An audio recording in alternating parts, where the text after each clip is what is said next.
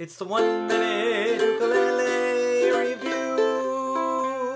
Hey there, and welcome to the 1-minute ukulele review brought to you by ukestuff.info.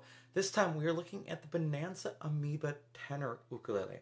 They don't make them quite like this anymore, and I think it sold for around $400.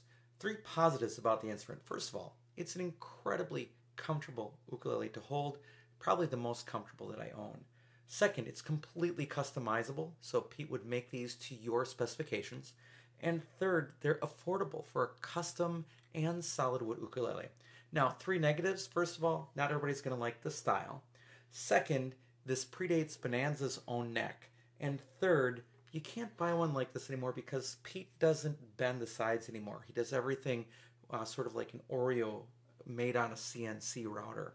If you want to know more about this instrument, you can see the full uke guide review at youtube.com/ukestuff.